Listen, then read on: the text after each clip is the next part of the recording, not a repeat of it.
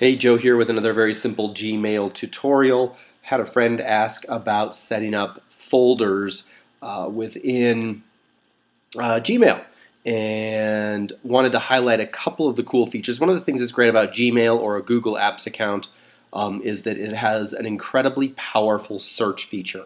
I have a friend who has a non-profit organization called Glass Hearts, and so when I type in Glass Hearts, there is a fantastic quick Google quality search of my email for all things Glass Hearts related.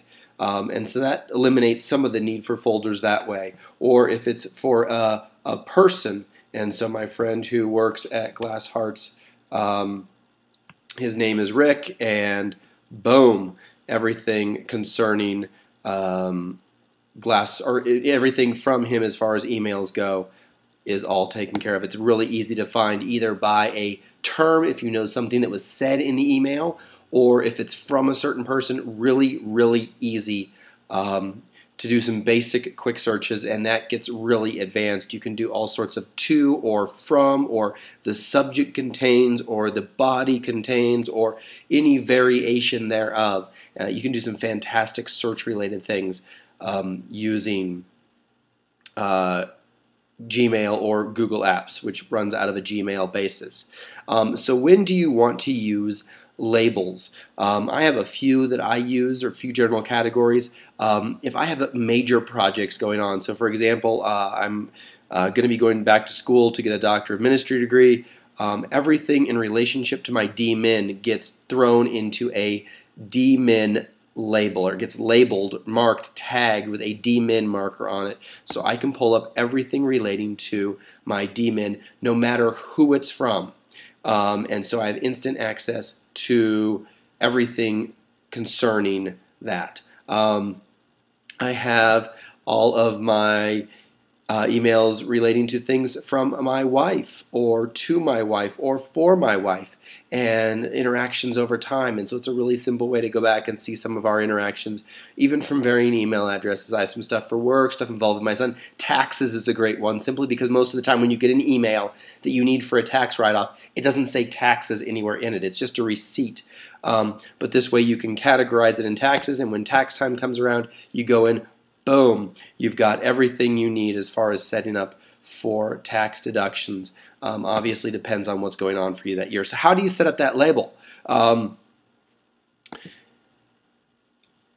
Couple ways. One, you can go into, click on more on this over side and hit manage labels that way, or you can go into settings, and from settings you can go over to labels, and there you have all of the labels that you might have. And so I have my DMin one here.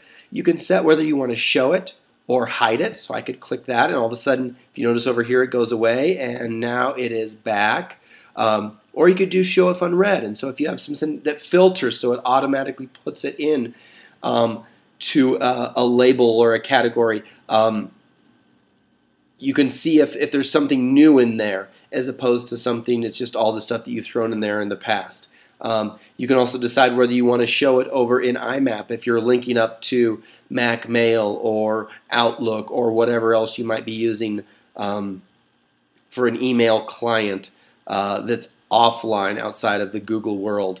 And so you just basically, you want to create a new label, you create a new label, and it's sample label, create, and when you scroll on down, I have sample label here, and say I want to nest it, so I have a general label, and then I have a category within that label. I'll do nested example, and you will do nest under label, sample label, create, and now you can see that they're both here. And if you come over here, you have sample label and nested example. If you decide you don't like what you did, you just hit remove and delete, and you have gotten rid of them. And so just a really simple tutorial, an example of how Gmail not only uses some basic search functions to eliminate some of the need for hyperlabeling, but also an example of how and some instances where using labels can be effective. Labels, folders, same thing. Thanks a lot.